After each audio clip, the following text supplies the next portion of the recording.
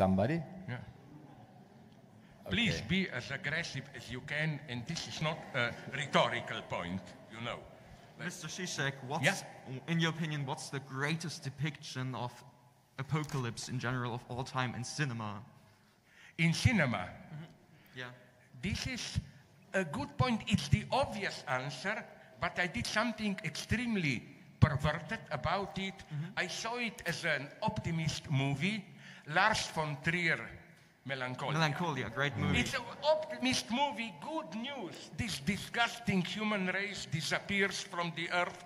There will be a nice, peaceful universe after that. I really think that it has, the movie, a very refined ending. You remember when the ethical heroine, played by Kirsten Dunst, built a kind of imaginary tent, enclosed space, just with 4 sticks, and says to the other 2, we are safe here. It's a very refined gesture because it's not a false consolation. They all know they will die.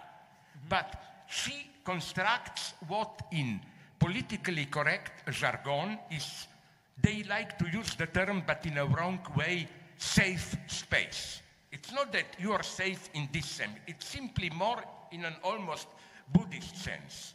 A space of inner freedom, a space of, to refer to other apocalyptic movies, a space of undeadness. You are alive, but already as alive, you are dead. So I always had this tendency, if we talk, okay, this is not apocalypse, this is horror movies. An American friend of mine developed, I plagiarized him, a good point about the opposition between vampires and zombies. Vampires are reactionary. They live among us. They are usually rich, noble men. Zombies are the working class. They just... And so I think the true class struggle in horror literature is vampires versus zombies. That's why I shocked my friend who played in Harry Potter movies. I hope you saw the last one where the bad guys attack that stupid school and so on. And I said, that Hogwarts, whatever, and I said it's the wrong end of the movie. The bad guy played without nose played by Ralph Fiennes. This is the working class rebellion. They should kill them all, my God. You know, I will turn around the movie. So to go back, there are not many good catastrophe films. The ones I like are more this type of, how should I call them? Modest, even B-level, no big space battles, catastrophes, and so on. But where you think life goes on, just. Then you notice, my God, but something is strange in this city, you know. That type of movies where, you know what this reminds me of? I'm very solidary with Palestinians on the West Bank, but at the same time, my God, I know what is anti-Semitism.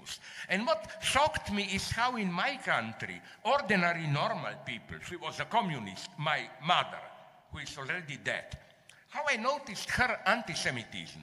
She was very friendly with Jews. There was an old lady, her best friend, and once she had some, I don't know even who borrowed money from whom, but when this lady, they counted some money, left our apartment, my mother just turned to me and said, she is a nice lady, this old Jewish kind woman, but did you notice in what strange, intense way she counted the money? This was the sign that she is an alien, you know.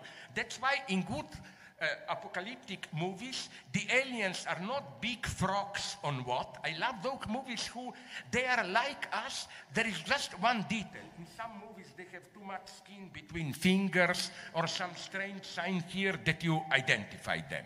So this is the apocalypse movies. Although I must say that I even like The Day After Tomorrow by your great compatriot Roland Emmerich. Isn't that, you remember, a beautiful scene where things are turned around because United States are in a new ice age?